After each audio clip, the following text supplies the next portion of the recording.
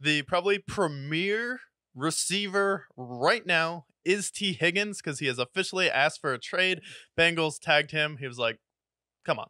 Seriously, you're going to tag me after Jamar Chase goes down with an injury. When that happened, over that stretch of time, T. Higgins was not the fifth, not the fourth, but the third best receiver in the NFL when Jamar Chase wasn't there.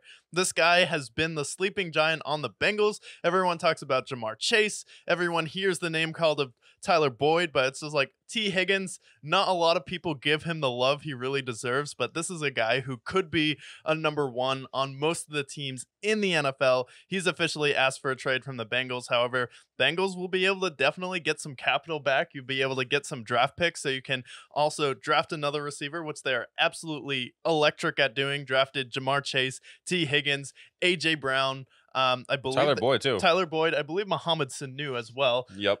So they're definitely fine drafting receivers there. So I think T. Higgins, premier target for any team that is wide receiver needy.